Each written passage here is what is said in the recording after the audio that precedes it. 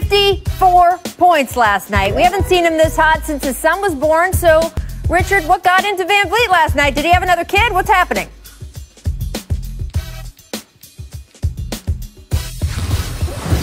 Richard is stunned into silence. That might be the only time in the history of television that Richard Jefferson has not had anything to say. Welcome to The Jump. I am Rachel Nichols, joined by, indeed, NBA champ Richard Jefferson, two-time WNBA All-Star, co-host of the Chiney and Golic Jr. show on ESPN Radio, Chiney Agumake. Her microphone is working, just saying. That's all. Coming up in this show, we're here. How much did the early season struggles of Anthony Davis matter? Dave McMenamin is going to join us to discuss that a little later on. First, though, you know the Oprah Winfrey meme? You get a car, and you get a car, and you get a car. That's what a lot of Nets basketball has felt like since the James Harden trade. And not just for KD, Kyrie, and James, who have proved positively lethal together offensively, but really for anyone on court with them. Bradley Beal, Colin Sexton, Bam Adebayo. You get a basket, you get a basket, you get a basket. All of which only ramped up the anticipation going into last night's game between Brooklyn and the Clippers.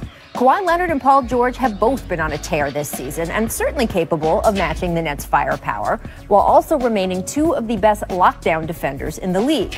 Is this where the Nets' bounty would finally run out? Would Oprah abandon them?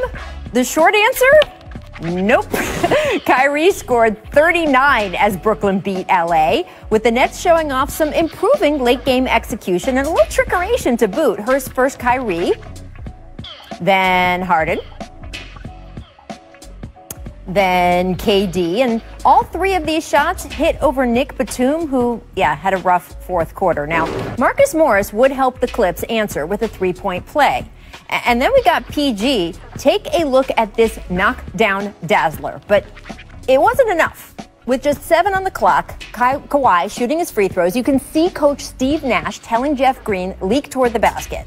By the time LA realizes what's going on, Harden had thrown the West unselled outlet, Green converts, and that's the ball game. Sorry, Reggie Jackson, you're not going to make it in time. And the Nets win. But again, that's the short answer. If you want to take a longer, more deep dive, go back to the second quarter when it was the Clippers who were up 11 and the Nets who called timeout. During the break, you could see several of the players having intense conversations. Discussions that KD would later reveal had to do with team defense and how some of the Nets were overhelping, leaving the three-point line vulnerable. Brooklyn came out of that timeout and promptly went on a 12-2 run, proving that when this team wants to drill down and focus defensively, they're capable of it. Or how about the 3-minute stretch of the fourth quarter? The Nets held the Clippers scoreless. You can watch Harden on Lou Will. You can watch Harden on Kawhi. You can watch Brooklyn as a whole forcing the best three-point shooting team in the league into taking tough shots that just did not fall. And this was serious progress for the Nets. And you could tell after the game that they knew it. It wasn't nothing easy, I'll tell you that. I think they earned every point late in the game, and that's what we want at the end of the day. It's going to be on the defensive end. Offensively, we're one of the best teams that, in this league. This can be man up and get stops individually. And then, as our principals, can we have each other's back on a consistent basis. We'll keep cleaning up, we'll keep getting better, but when they put forth the effort like they did tonight, it will be tough to beat. In fact, Kyrie Irving was feeling good enough about what this game indicated long-term for the Nets that he said this. We know that they're in contention for meeting us down the line. So we wanted to come out and make an impression. I felt like we did that. Can't knock the confidence. And look, Kyrie is not saying there that the Nets are finals ready now. This is one game, a game in which the Clippers did not have one of their better defenders in Patrick Beverley, a game in which Paul George would later complain he wasn't getting enough respect from the officials, who only awarded him one trip to the free throw line. But it was also a game in which the Nets proved to themselves that, yes, they may be Oprah Winfrey on offense, but defensively, they can be something at least a little bit closer to Samuel L. Jackson in Pulp Fiction. And I will strike down upon thee with great vengeance and furious anger those who attempt to poison and destroy my brothers. Yeah, that would be quite a combo if they can get more consistent at pulling it off. Richard, I know that my Samuel L. Jackson impression is so fantastic you can barely speak after that, but try. Did that win over the Clippers last night change your opinion of the Nets defense at all? No, I wouldn't say that it was anything about changing my my opinion.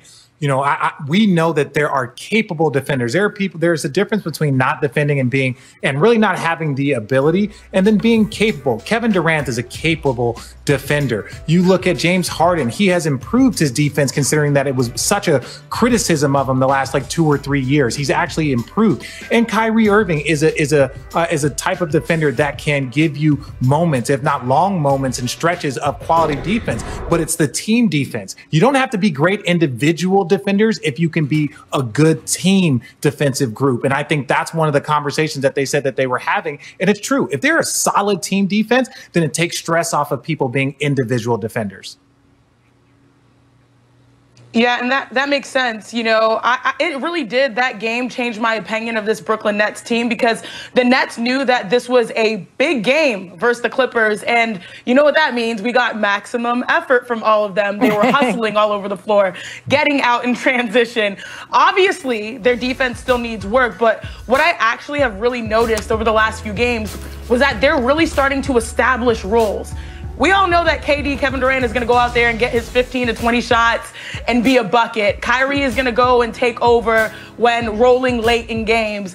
And now we're hearing a lot, and I don't know if you guys caught this, a lot about James Harden, the playmaker. Oh, he's a playmaker. Something he seems really comfortable being now with Brooklyn. Not in Houston, but it's all good. I digress. Which a lot of people at first were nervous about. Will he be okay with being that guy for this team to win? Now, James Harden, he messed around and got a triple-double. He's leading the league in assists. I think 11. The next close guy is Russell Westbrook with 9. As long as those three play hard on both ends, I think that they're going to be just fine, because they have enough veteran savvy defensively to be able to cover those blind spots. I like that. You can take the girl out of Houston, but you can't take the Houston out of the girl, our Texas native, Chanae. And look, I do think the fact that Harden has adjusted the way he said he would, but people were asking questions, did he really mean it? I think that has been so huge for them. I agree. Now, as for the Clipper side of things, I did mention at the top there, All-Star Paul George attempting just 1 free throw last night, a season low for him. And after the game, he voiced his displeasure with that. Take a listen. I mean, I absolutely think it was disrespectful. I had 1 free throw attempt today. I'm going to leave it at that. But the amount of plays I initiated or created contact and to get sent to the line time, I mean, definitely plays I'm going to have sent in. It's funny, Chanae, when we talk about stars getting calls, you have a court with 5 huge all-stars on it, but do you think PG has a legit grade there? Okay, so time for us to nerd out. You know I love to do that, Nerd Nation. Now, statistically, Paul George and Kawhi Leonard, they pretty much had the same game. Points, field goal attempts, assists, and rebounds. But the difference is that obviously Paul George, only had 1 free throw to Kawhi's 9. And I feel like right now we really need to put some respect collectively as an NBA family back on Paul George for a moment here, y'all, because what he's been doing this season has been great. And I'm going to include the referees too. He should get the benefit of the doubt, because he's shooting 45% from 3. He's shooting, I think, making like 4 threes a game, on pace for a 50, 40, 90 season. So right now I am giving him the benefit of the doubt. Of course, as an athlete, we always, should get the foul calls. But I do think that 1 free throw is very different, compared to Kawhi, who had 9. This guy mixes it up in the paint, so I see why he was mad. Yeah, I agree, Chanae. I think, the point that you make, Rachel, is like, there's 5 all-stars on that court. So if he's driving against Kevin Durant and you want respect on your name, well, Kevin Durant has respect on his name also. So, when you look at this, I think Paul George is having a great season. He has, regardless of all the conversation this summer, how their season ended last year, I think he's having a very, very good season. He's doing a great job for the Clippers. But ultimately, if you get so battled up in this free throw stuff, and I think he said it the right way. He was like, I feel like it's disrespectful to shoot 1 free throw given the amount that I attack, the amount that I, how aggressive I am. That is the best way for you to say it. You're not pointing out, you're not cussing, you're not saying all this stuff, you're just saying, I feel like it's disrespectful. I attack way too much. And everyone looks around and like, Well, yeah, he does play 39 minutes and attack way too much to shoot one free throw. Just statistically, that's almost impossible. Although, Richard, you've had experience arguing with officials before. How does it usually go when a player argues with an official or argues about not getting enough fouls?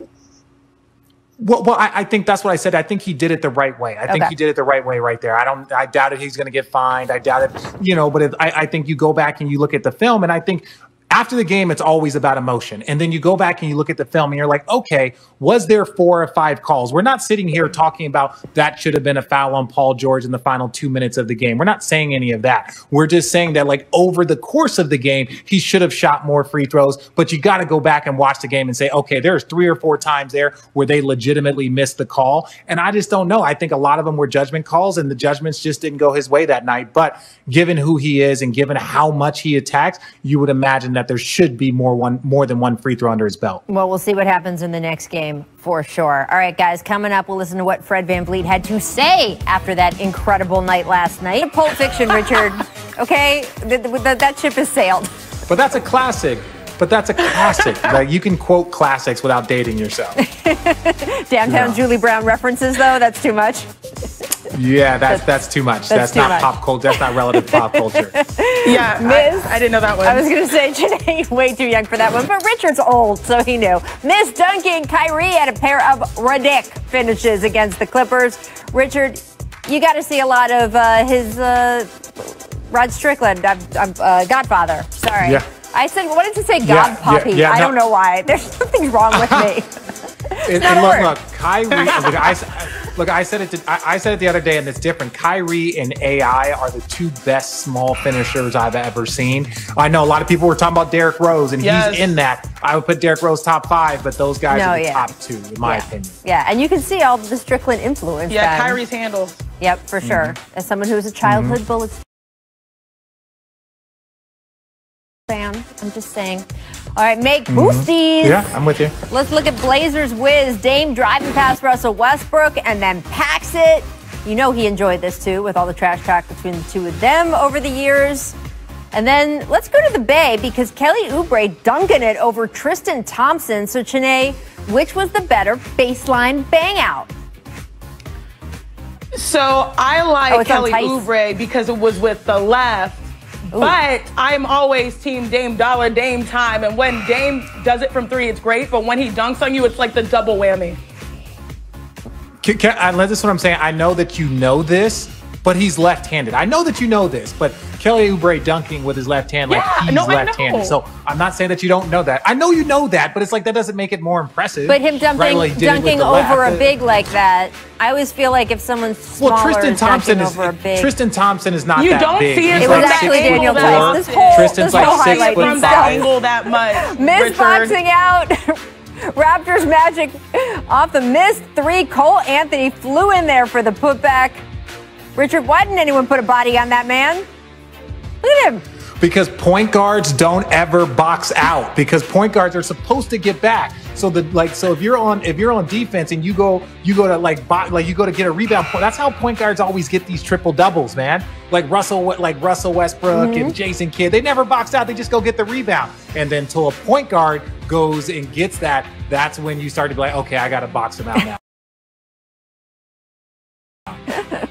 Are you complaining about playing with Jason Kidd? And it was amazing. Oh, cool. Nice. Yeah, in person it looks better. And now we're in the portion of the show where Richard complains about having Jason Kidd as a teammate. Make disrespect, Baylor, Texas. No? Yes? Greg Brown collecting the pass, throws down the poster, gets teed up. Richard, though, you've got to think the tech was worth it, though, right? Baylor ended up winning by double digits. 100%. It's always about time and score. If you get a dunk and a technical, it's 100% worth it. There's a level of intimidation. There's a level of fire. So I am perfectly okay with it. Well, Richard, it's funny. You should say that. Go ahead, Tanae. Go ahead, Rach. No. No, it's all good. All you. I remember one of Richard's most famous dunks where there was a tech involved. Janae, you remember Christmas Day, 2016. Oh, too soon.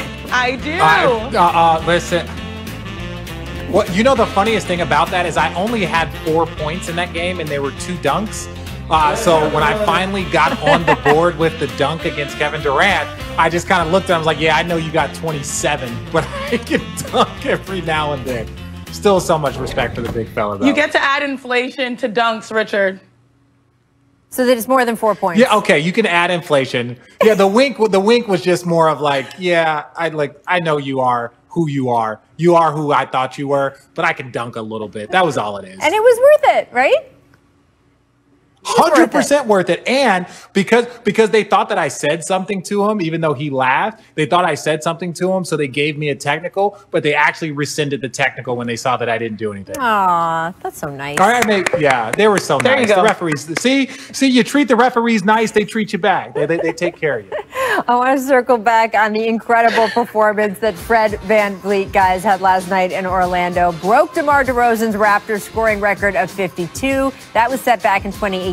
VanVleet dropped 54 points. Also the most points scored ever by an undrafted player in NBA history, according to Elias. He hit 11 of his first 12 three-pointers, 9 for 9 from the line for the game. Afterward, Fred said he was more concerned about winning than scoring. What you want to hear, right? It was easy, no disrespect to the Magic, but I mean, for most of those, I was open. They were in rhythm. They were clean looks. They were within the offense, and that's why I was able to remain patient and still pass out of double teams and not take bad shots, because the way I got all my points, I wanted to win more than I wanted 50 points. So, just trying to continue to play with a pure heart and let the game come to me, and I was rewarded for that. So, Shanae, you're in Orlando right now. You were in the building last night. What was it like sitting there in real time watching Fred VanVleet do all this? It was so much fun. I'm sorry, Becky Bonner, my girl, my Stanford sis, who hooked me up with the tickets yesterday. But, watching this game, it was over time. You just started seeing, I'm like, okay, he's hot. Look up. All right, 20 points. He hit another couple. Oh my gosh, he's already at 40.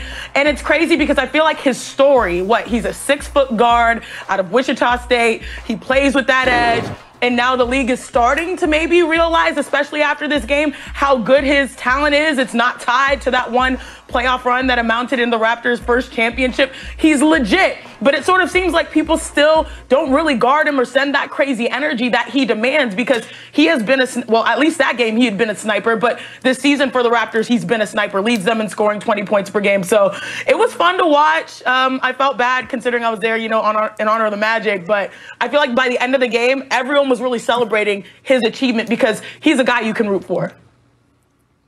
The only thing I heard is, with all due respect, they were open and good shots. It's like, with all due respect, part you're of an his idiot. quote.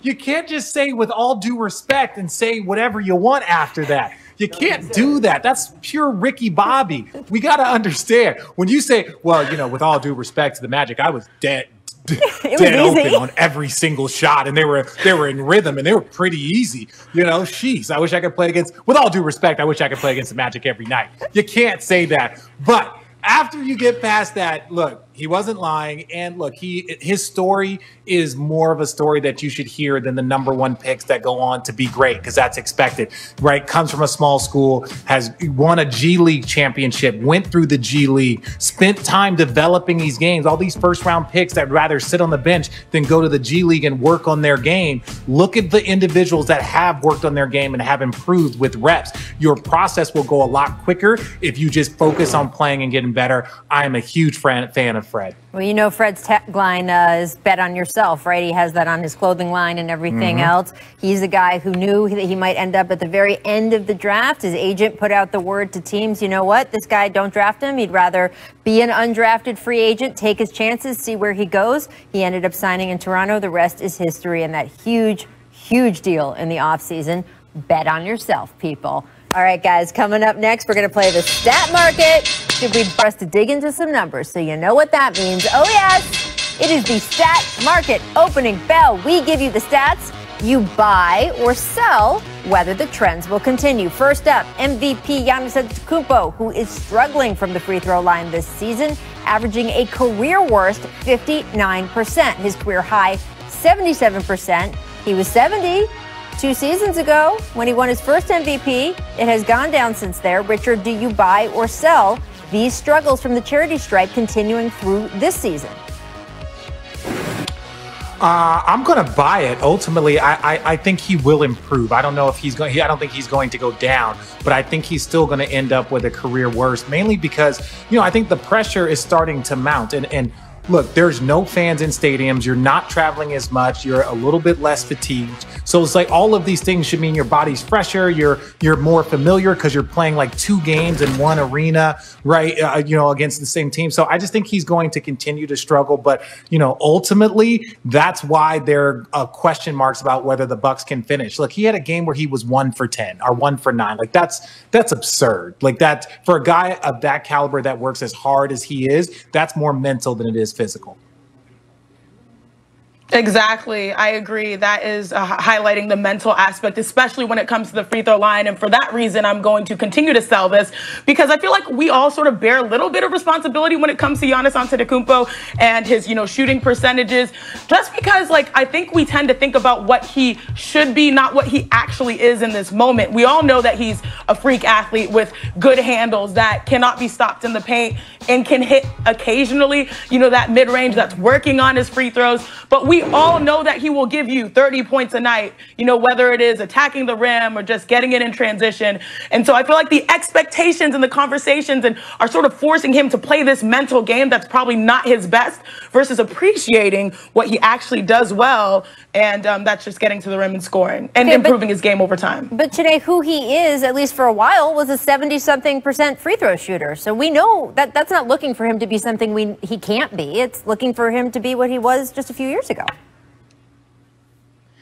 Okay, your girl, when I started at Stanford, I would think I was like a 60% free throw shooter. So I've been through the works. Your girl is now at 80% and working her way up. So some seasons it's hard. Some seasons it's easier. But this is one of those things where I think this season it just maybe has gotten into his head and we feel like he'll get back to at least better than average. And that's not what we're seeing right now. Giving her that stink eye, Richard. Come on. She's improving.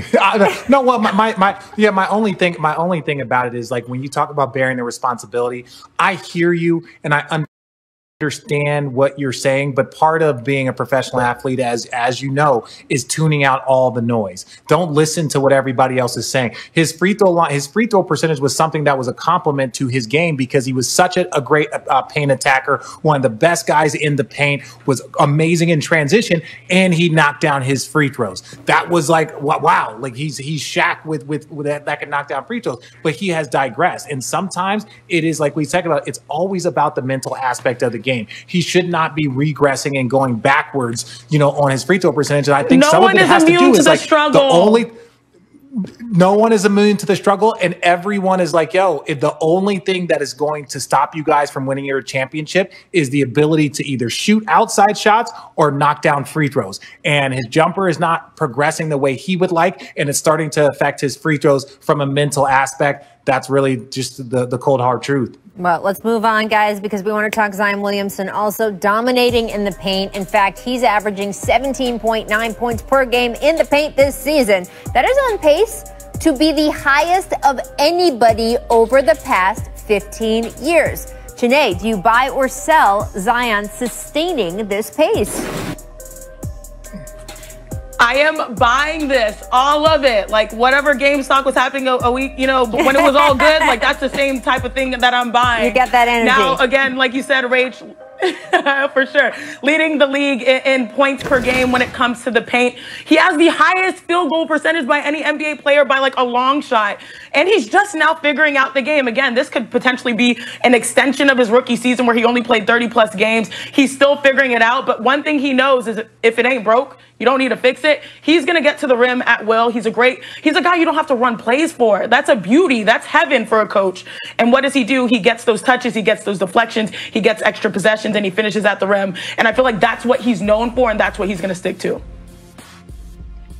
No, I agree, Janae. I think the funny thing is when you look at players like Ben Simmons, when you look at players like Giannis, everyone focuses on what they need to improve on. Well, right now, Zion is in that phase where it's just hey, go play your game. Go figure out your game. We're not going to critique you on whether your 3-point percentage or just go play. And he's dominating in the paint. You go look at Giannis's MVP years, dominate in the paint. So I think I am 100% buying because Zion has little to no pressure other than being the number 1 pick and all that. He has no pressure to go prove that he can do something else because everyone just wants to see what he's capable of doing before him trying to prove what he can do. Oh, I can shoot jumpers. I can do this. I can do that. Right now, it's like, hey, you want to go and score 18 points in the paint? Do it every night. Yeah. Learn. All right, guys, let's get to the Phoenix Suns as well. They are winning this season and doing so with defense. As you can see, they defend the 3 really well. They rank in the top 5 overall in defensive efficiency. Richard, do you buy or sell the Suns as a top 5 defense for the rest of this season? I'm going to say I'm going to sell, but I don't think they're going to drop out of the top 10. I think, you know, the fact that they are a top 10 defensive team, the fact that they're right now, like a couple months in at number 5 means that's kind of who they are, right? Do I think they'll maintain being a top 5 defensive team? I think that'll be tough, but if they drop to 7, if they drop to 8, I think that they're still a playoff team. And I think that's a compliment to the coaching staff. I think that's a compliment to what Chris Paul has done and also all the young players that are listening to all of the defensive responsibilities and making sure that they do it every single night, because that's what a top 5, top 10 defensive team does. They bring it every night. And Rach, I'm a high risk, high reward investor. Ooh. And so therefore I'm going to buy into this because I feel like based on the talent level right now in the NBA, which is so deep, we've got Brooklyn, we've got LA's plural, we've got Philly, we've got Milwaukee to compete, which Chris Paul wants to do. That's why he made this move there, to compete with that type of top tier talent. I feel like the Phoenix Suns, they will need their defense as their edge. Chris Paul, 7-time all defensive team type of player. You now have that rim protector in Ayton, and you have a lot of switchable wings.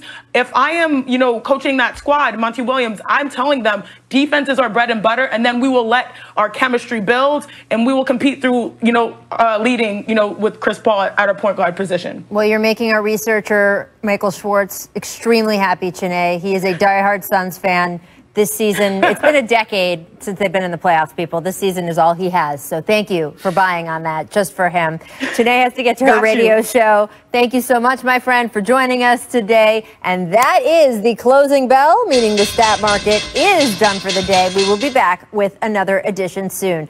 Coming up, Richard's going to stick with me. Anthony Davis got Dave McMenamin in the house. Well, he's in his house. No one can be in our house right now, but we're trying, people. Dave, tell us what you've noticed about Anthony Davis over the first quarter of this regular season. Well, listen, Rachel, when statistics, he's down in scoring, 3.8 points less this year than last year. If you look at all the 20 in the top 10 in terms of points going down, rebounds are down, blocks are down. He's not playing as well as we're accustomed to. You'd think this would be a year of ascension for him coming off the championship. And that $1 million extension, to me, it's more of either a plateau or a recession. And the question is, be concerned? Or is this a guy who recognizes that it's all about postseason performance, so he doesn't have to worry about? Richard, are you concerned about AD's slower start? No, I'm not, because when you go through that long run and you run a championship, I'm not saying that players coast the next year, but oftentimes you will see guys kind of build up, right? Just before LeBron had that monstrous game about a week or two ago, he was averaging like 22 points a game, just under 23 a game. And I texted him, I was like, dude, what's going on? You're not going to average 25 this year? And then slowly but surely he's been picking it up over the last couple of weeks. And so I think a lot of times when you had such a short off season, guys aren't looking to start off the first 30, 40 games just banging their body, being super aggressive. They want to build into it. I always notice, even playing with Bron, he posts up more as as the season progresses and as he gets into the postseason, doesn't post up nearly as much in the first third of the season to kind of conserve some of the wear and tear on his body. So I'm not concerned. I always look at their record, how their offense is, and how their defense is. And the Lakers' offense, team defense, all of that stuff is moving in the right direction. So I'm less concerned with AD's individual stats. Well, there's been some question about how much he's deferring a little bit to try to involve some of his new teammates, right? I mean, his shot attempts even are down. But the new lineups, they're interesting. The Lakers played something in crunch time against the Hawks that was pretty cool. LeBron, Trez, Caruso, Kuz, and Talen Horton Tucker, Dave. What do you think of that lineup and what we will see of it going forward? Yeah, Rachel, well, first of all, we got to come up with again. Let Dave speak, Richard. Come on. Oh, my bad. I'm sorry. I thought you were still. Dave's back. My bad. Were you not paying attention? Were you just going and liking those Instagram photos of our girl? I have not paid attention at all. It's been years. Lineups only played 32 minutes together. Defensive lineup in the NBA this season in terms of point differential. And we got to come up with a nickname, maybe the D5, because that group together are so potent defensively. They're able to defensive deflections their end because LeBron is a guy who's a freight train when he's in transition. And so that's a group that Frank Vogel has unearthed.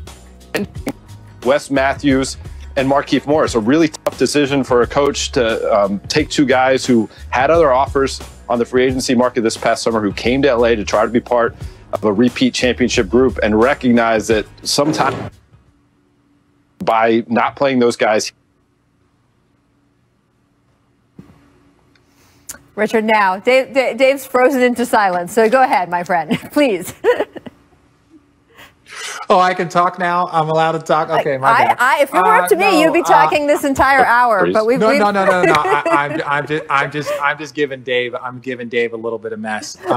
No, ultimately, I think, we talk about this so much with all the teams in the league. The first third of the season, it's all about figuring out who your new players are, how that you can, get them in the system, how they're acclimating to the system. I love it when you see coaches find these random defensive lineups that can work. I think that gives, the coach another opportunity to be like, hey, if we're playing against a really small team, or if we're down 15 to start the second half, like, what can I do to pick up our defense? Certain things. And because when you look around this league, there are some very potent offensive teams that you could potentially go against. And so you want to be able to have very, very good defensive lineups. And shout out to Frank Vogel and his staff for finding a very, very good one. Well, this was one of the reasons we love the offseason that the Lakers had so much. They gave them more selves, more dexterity, right? And you saw the offensive numbers drop when they have those guys on the floor, but the ability to put in lineups that can match the situation. I think the Lakers have more of that than they did even their championship season last season, which